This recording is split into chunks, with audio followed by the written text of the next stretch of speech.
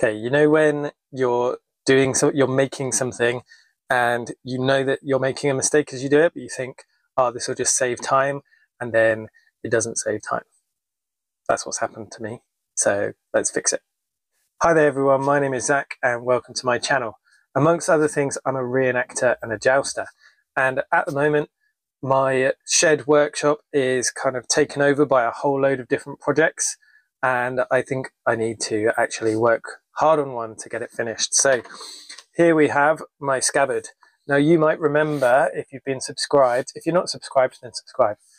You might remember that I made this scabbard a while ago.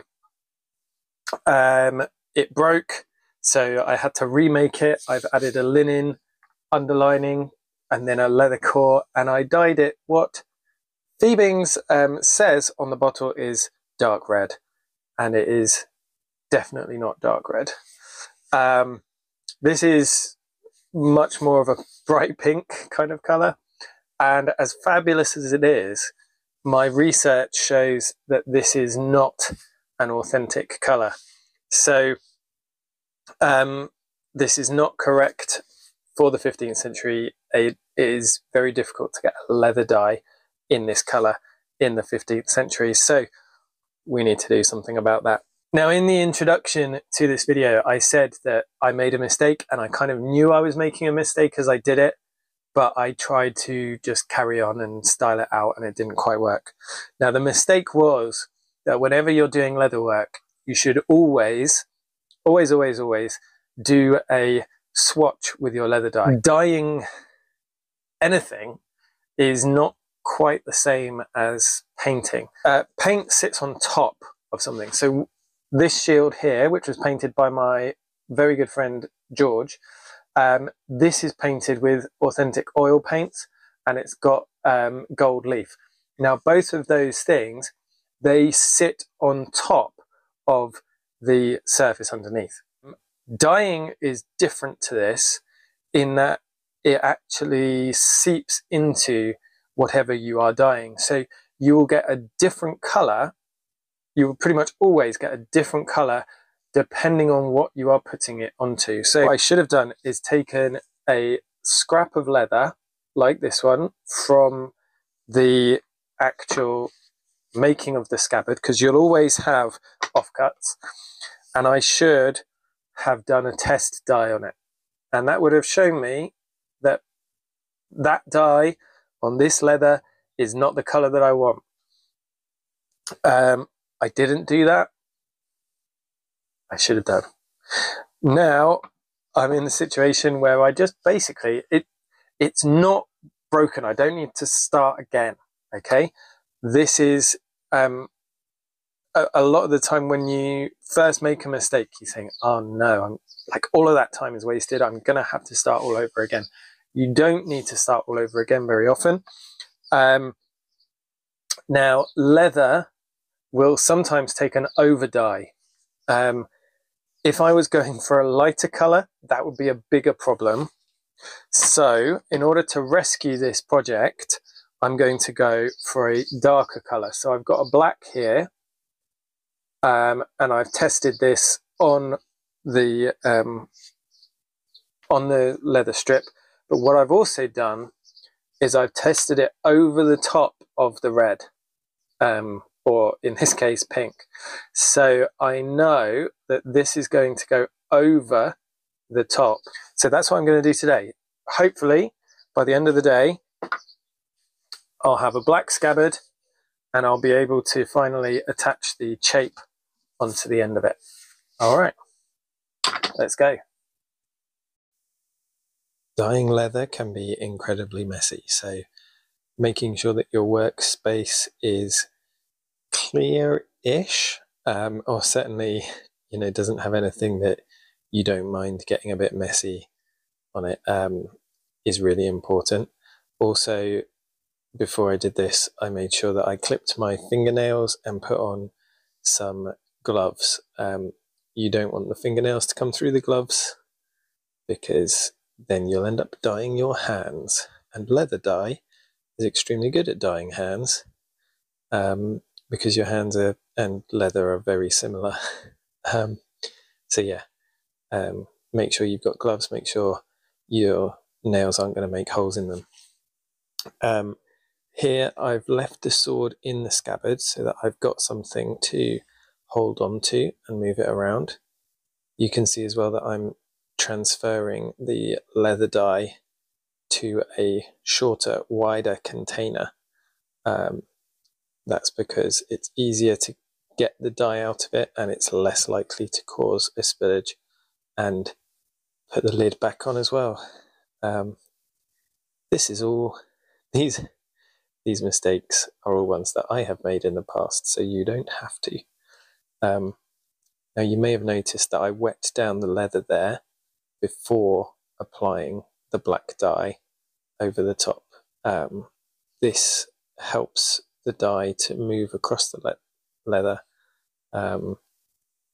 You can oil the leather if you do have a decent oil. There's various things that you can do, and there are much better tutorials on YouTube on how to do that. This is kind of less of a tutorial and more just how I did it. But you can see the black is going over the top quite nicely. Now, one of the issues with overdyeing, overdyeing was definitely done historically in period, but there's only so much dye that a piece of leather can take. This particular piece of leather had already had 2 coats of the red dye. I was hoping that the second coat might dull it down somewhat. So it has received 2 coats already. So it's not accepting the black quite as nicely as you would like. But actually, as I said before, overdyeing is definitely something that happened in period, and especially for blacks as well, because a black is a colour that you can make leather dye for a black colour quite naturally, quite easily, but it's not very colour fast. So people would make it by overdyeing with multiple different dyes to create a black colour. In the end, this actually turns out with a really nice, really dark purple, black. This is because obviously the original colour is red, and the black that I'm putting over the top is a very cool black. It's actually an incredibly dark blue. So it does create what I think is a really nice, very, very, very dark purple. Once it's taken some wear, I'll probably end up dyeing it over with black again, and might even end up with a different finish. But this is the kind of thing that you would have in the 15th century. You wouldn't have factory finish. You wouldn't expect 2 pieces of leather that have been dyed and made in the same workshop, or you wouldn't be expecting to get exactly the same color on all of your pieces of equipment, because that just doesn't happen with natural dyes. It doesn't happen with use, because things fade with use. Natural dyes especially, faster than chemical dyes. So yeah, there we go. I've applied all of that with a sponge, but what I'm going to do now is I'm just going to turn it over, and I don't know if you can see there, but down the stitch line, the sponge has had difficulty getting into all of the stitches. So I'm going to take a brush, it's just a normal paintbrush, and I'm just going to feed some black down that stitch line.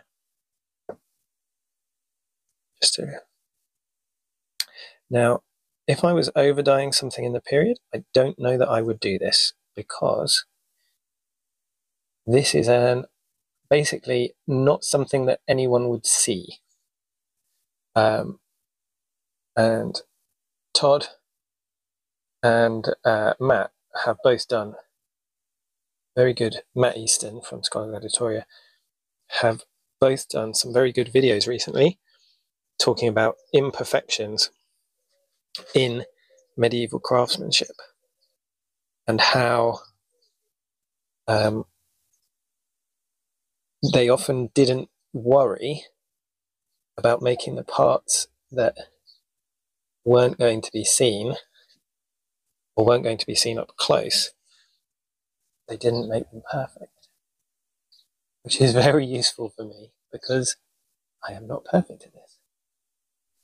I think this is one of those aspects where the medieval mindset and the modern mindset are quite at odds with each other, because I feel like the idea of getting something absolutely perfect to a medieval person is as alien to them as leaving imperfections in is to us, especially when we're talking about high-end things. I think when it comes down to it, the use of time, you know, if you look at something and you go, right, well, if I spend 30 hours on this, then it'll be finished. Obviously not a Scabbard. A Scabbard will take less time than that. But if I spend 30 hours on it, it'll be finished. But if I spend 60 hours on it, it'll be finished and a little bit better. Then I think a lot of people would just go, yeah, but what's the point? Like, it's finished. Like, the idea of it needing to be completely perfect is not really there. Okay. Now, I don't know if you can see this. You can definitely see a red look coming through. Now I'm going to go over the top with just a dry paper towel, which is going to take off any remaining dye. And yes, it is leaving it slightly more red, but actually, I quite like it. Yeah, what do you think? I'm very pleased with that. I think that looks 10 times better.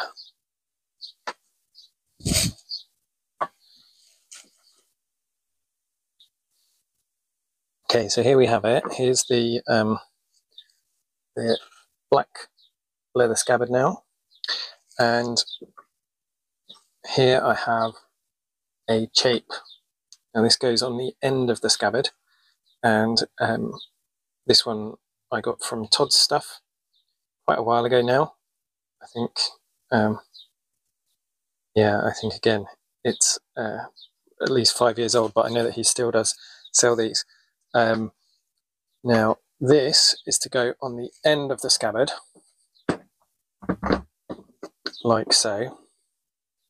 And you can see I've kind of forced it on before to mark out where it's going to go to. And I've dyed beyond that as well. Okay.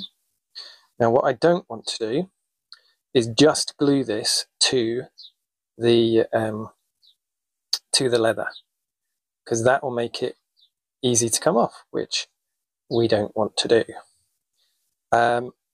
I'm not going to be using animal glue or authentic applications for this. Basically, nothing else about this is particularly an authentic build. If you'd like to see me do one of those in future, then leave a comment down below and sign up for my Patreon so that you can help fund that sort of thing. Yeah, so here's what I'm thinking. I'm going to trim back this leather to a bit closer so that then I can get a bond both between the leather and the brass and the wood and the brass. And then I'm also going to drill a little hole in the back here so that I can put a pin through and basically nail it on as well. Okay.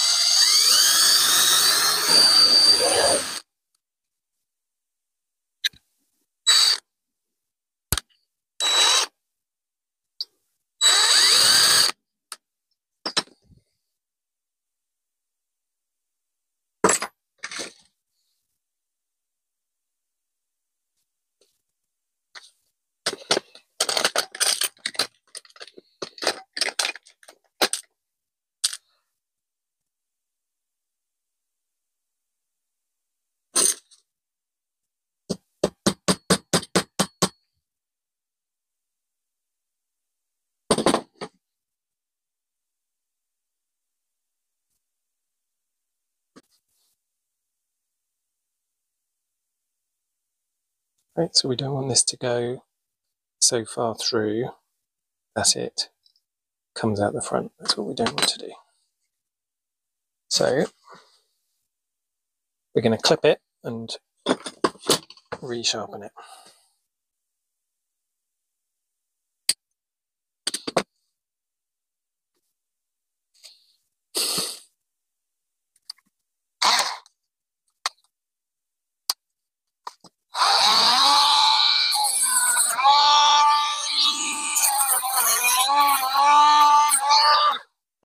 All of this work that I'm doing, I've got goggles on. So a friend of mine once got a red hot metal shaving in his eye. Don't do that. That's not a good thing. It's not something you want. Just get a little bit of 5-minute epoxy, and I'm going to put some gloves on again because you don't want that on your fingers.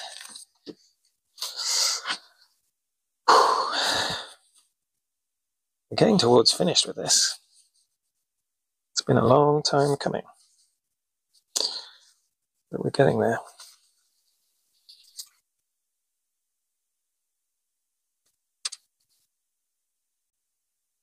So this is a 2-part epoxy.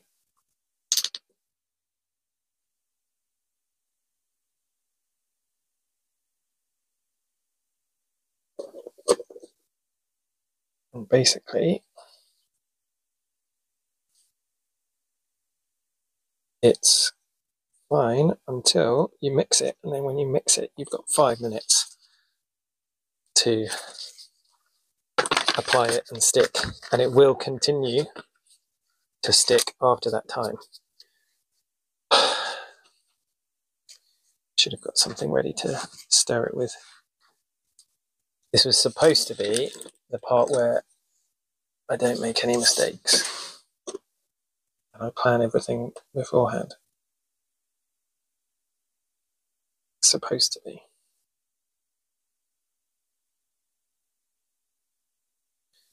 Here we go. So what I'm doing is I'm only applying it around the edge of this leather here. I'm not going to put it right up to the point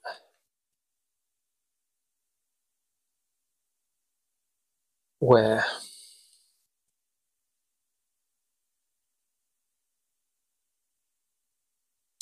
I'm not going to do it right up to the edge of that point because I don't want loads of it to squeeze out. And a little bit of it squeezed out anyway. Really apply that one hard. Wipe away the excess before it hardens.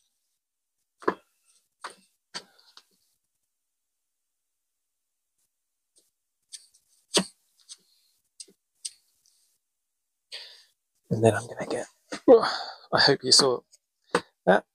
Then I'm just going to get my little pin here. And we're going to hammer that in. Let's get rid of that. When I was filming this, I didn't realize that hammering onto the same table that my camera was attached to might cause problems. I have therefore cut out this little bit of footage to save you from a headache as the camera rapidly auto focuses with every hammer blow. And now I'm just going to pin that over. Same problem. Maybe I need to find a way of attaching the camera to the ceiling. Wipe it again.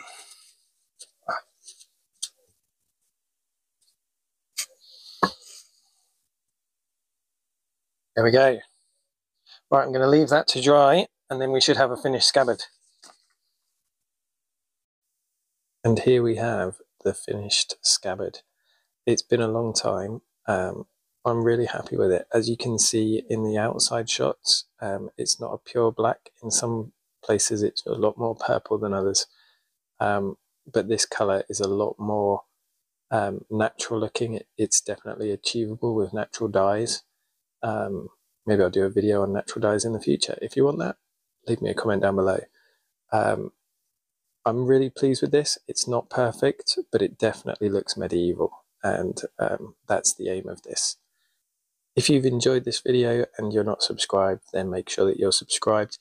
If you want to support the channel even further, you can find a link to my Patreon in the description down below, and there's actually the raw footage of this over on my Patreon. Thank you very much, especially to my night level Patreons. These guys get a shout out in all my videos, so thank you to Sirloin de Boeuf, to Robert, to Carrie, to Nightly_lady, to Seth, and to Wee Lou. Thank you guys. Thank you everyone for watching, and hopefully I'll see you in my next video. Bye bye.